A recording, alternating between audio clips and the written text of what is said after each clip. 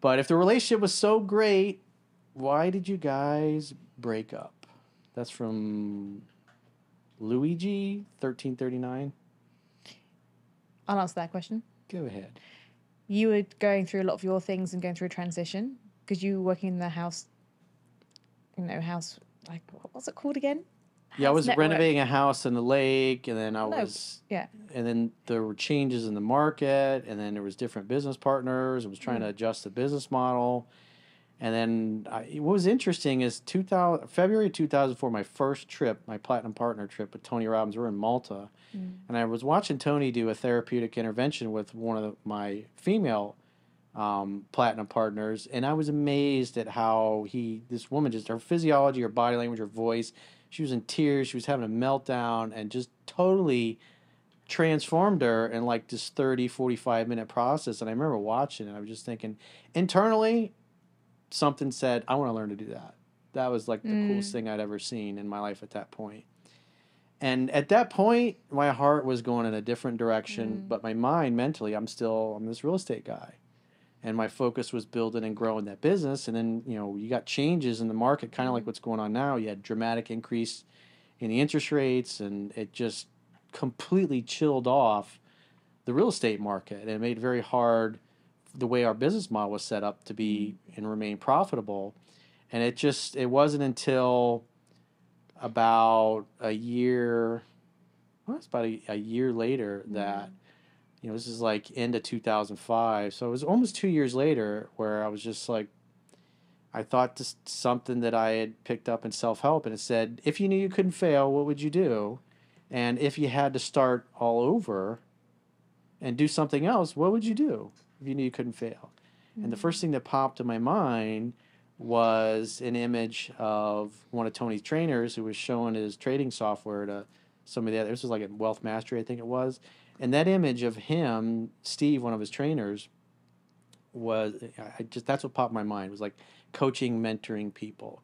And when that happened, that moment, I wrote about it, obviously, for those of you know, in Mastering Yourself. I just remember my whole chest, my core, because I was like stressed, my neck was jacked up, and I was like in agony. I felt sick to my stomach all the time because I was like, what am I going to do with my life now?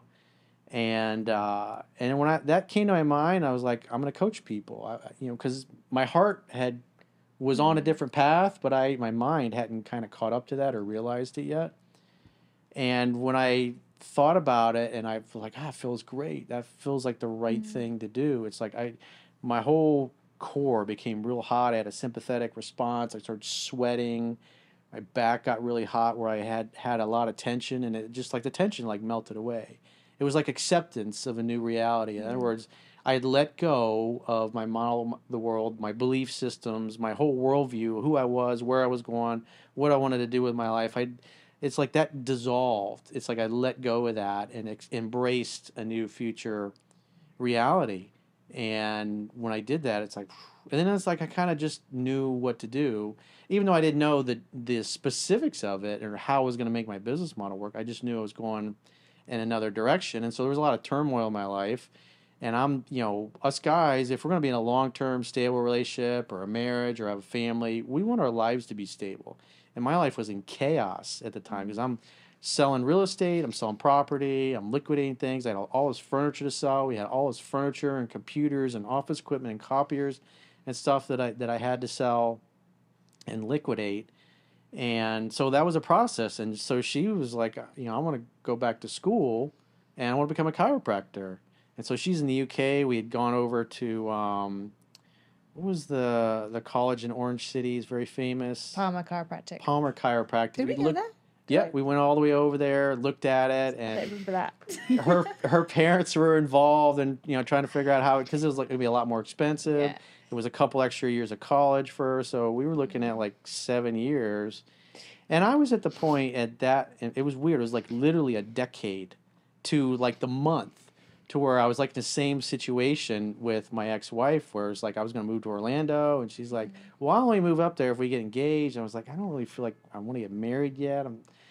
But I just kind of like went along with it. And so, but internally I was like, it didn't feel right. And it's like, as much as we loved each other, I was not in a place where I was ready to get married or felt I wanted to get married.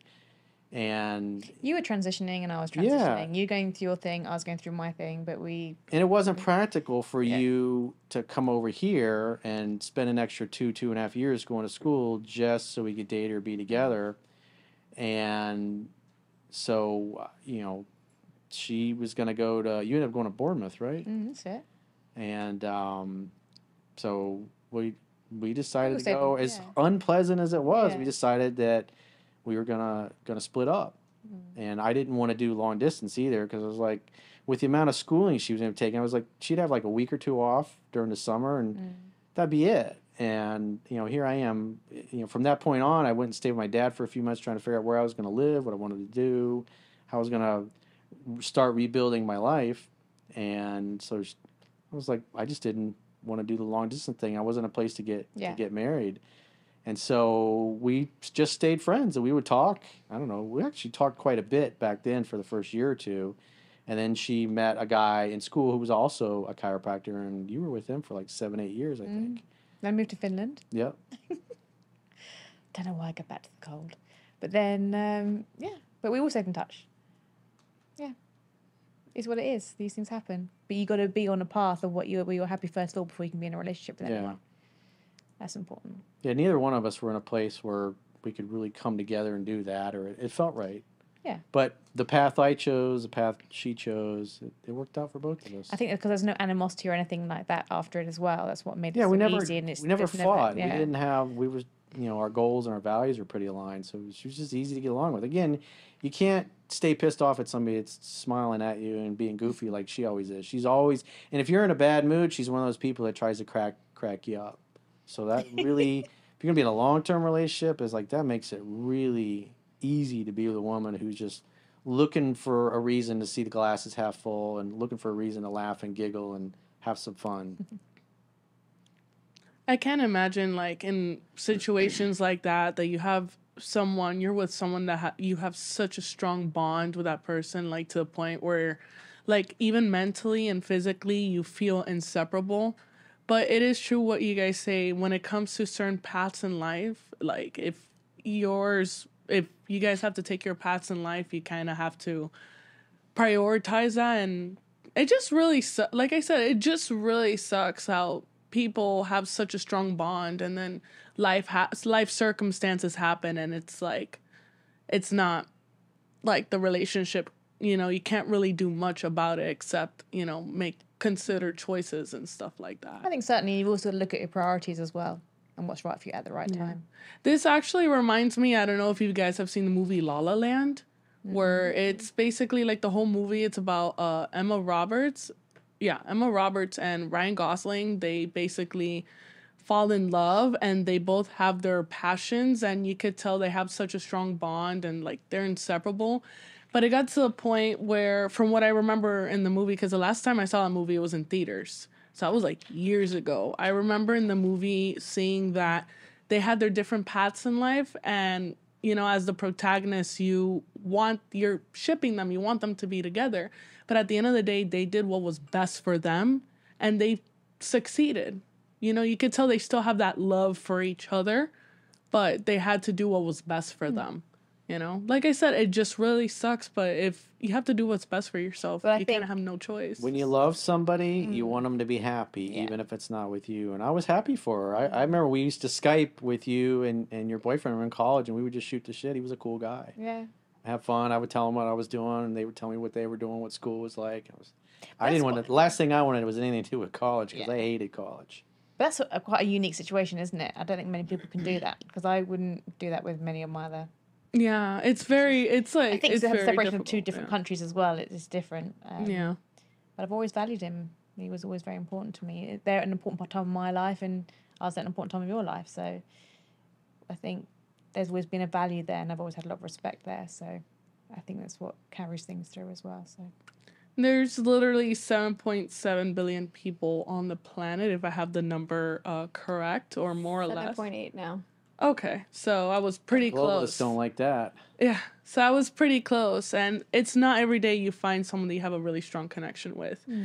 Okay, granted, like, it is a lot of people, but there, like I said, there's a lot of people on the planet, but for all I know, you might also find someone that you have a strong connection with and they live all the way in like India for all I know. So it's really hard to find that. It's not every day you get to find people like that. Yeah. It's just like, I feel like people, you meet people, different people in your life that feed your soul, whether it's love or it's friendship, companionship, whatever it may be. You find different people in your life's journey that feed you, and you can feed them as well. Yeah, like that's like one of the things I liked about Jade when I met her instantly. She's like just like Katie in that respect that she's always goofy and laughing, and even if she's having a rough day, she's looking for a reason to crack up and smile and crack a joke and not be upset, even though she may be feeling like crap on the inside. So again, it's you can't get mad at somebody who's always making silly faces at you and saying funny things, or stay mad at them. It really helps. It's a Just That's try what- not to make a funny face. I know. now. She's gonna get Sorry to interrupt. No, it's it's okay. okay.